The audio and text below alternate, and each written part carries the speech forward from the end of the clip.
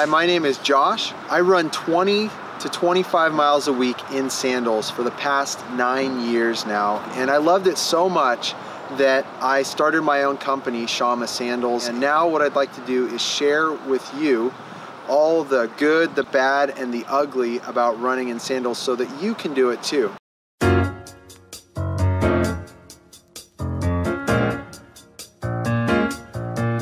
On today's episode of How to Run in Sandals, we're going to be talking about loading the spring. Previously, we talked about standing up straight, and we talked about letting your feet relax as they hit the ground. So now we're going to put those together with a new concept. It's called loading the spring. What do I mean by loading the spring? Well, we want to think about our body as we're running, especially our legs down through our feet, as a big spring. The goal when we're running is to reduce the amount of time that our foot is on the ground. That's our contact time.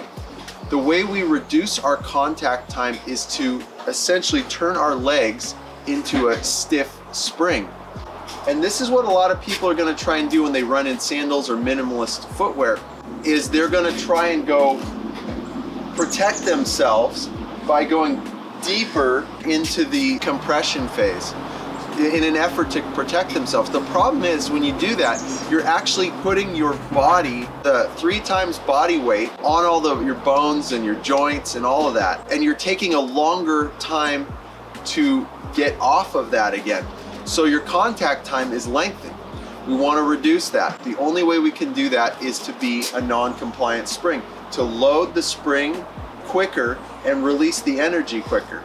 So in order to do that, we have to stay tall, and then when we land, you're gonna have to hit.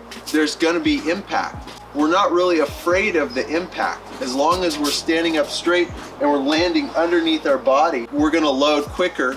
And then the cool thing about that is each time the foot is traveling around its cyclical path, it's gonna give your foot more time to recover, right? Or your joints, your body, more time to recover with each step.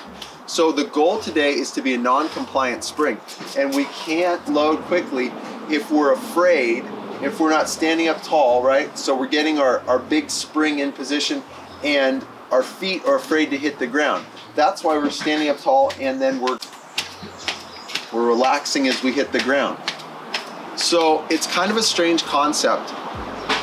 It was one that I've only been introduced to for a couple of years now, but it's helped me tremendously because we don't want to stay in that pattern where we're on the ground for a long time and we're requiring more of our muscles. So what we're gonna do now is we're gonna try this technique. I'm gonna do my best to show you while I'm out on a run, and hopefully this is gonna help you. Load that spring, load it quickly, and get off of it. That's our job.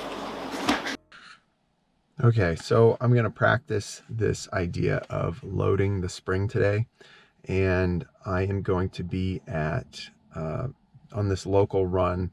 It's called Bean Creek, and it's the Bean Creek Loop. It's about a 7-mile loop. It's in Scotts Valley.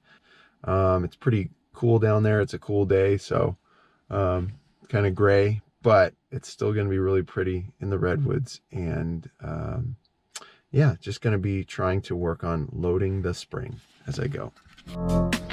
So one of the reasons I chose Bean Creek to do this run is because it's gonna all be on asphalt. And I think a lot of people, like for instance, when they first start running minimalist or they wanna run barefoot, or when I talk to people, they're like, oh yeah, I run barefoot. I run on the beach. Because, you know, it's Santa Cruz and there's beaches here. But the big problem with the beach, running on the beach, is that what it does is it allows people to make mistakes that they would make in their normal running shoes. It's just they're on the beach, so they feel like they can just smash their feet into the ground. And I'm running downhill, pretty good decline through the redwoods here, and I'm not trying to protect myself. I want quick steps, but I'm not trying to fight my foot falling. And I'm not afraid of hitting because my foot's only on the ground for a split second. Plenty of recovery time. I'm feeling good.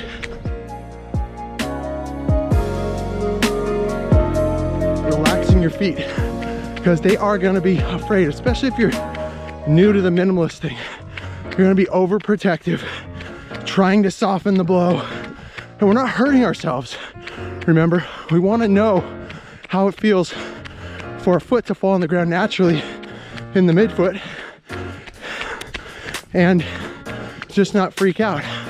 But at the end of the day, you gotta push that thing into the ground if you want it to come back up.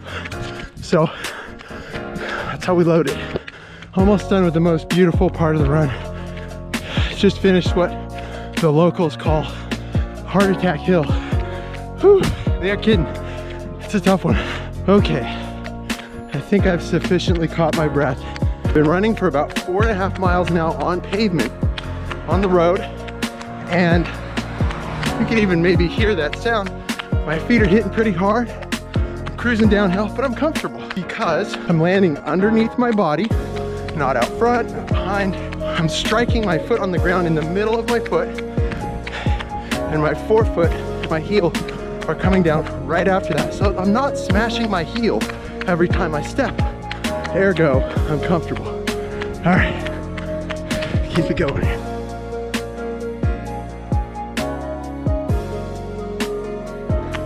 Keep it going.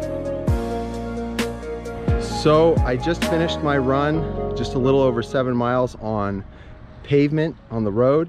I just want to remind you all to really think of your legs as a stiff spring, that Ferrari sports car spring, and you're not afraid to load that spring so that it's ready to come back up again, right? It's ready to release that energy, and you'll have a good short contact time with the ground, more time for recovery, and that's going to be better and happier runs. Just don't be afraid to load that spring quickly.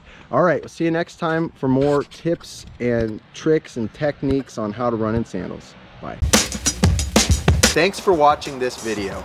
If you enjoyed it, hit the like button, leave a comment, and subscribe to our channel for more weekly content. And make sure to click the bell so that you'll be notified every time we post something new.